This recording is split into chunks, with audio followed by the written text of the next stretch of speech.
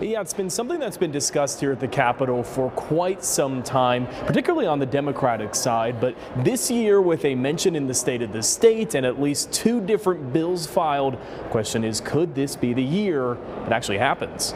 We can and we should do more for Oklahoma families.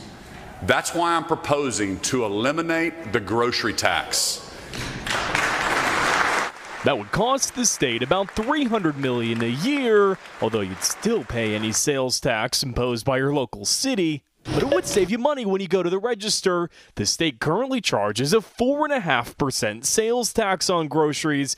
We're one of only 13 states that does that. That means if you spend $200 a week on groceries, you pay $468 a year in the tax. House Minority Leader Emily Virgin's been pushing the idea for some time, saying it would most help people with lower incomes.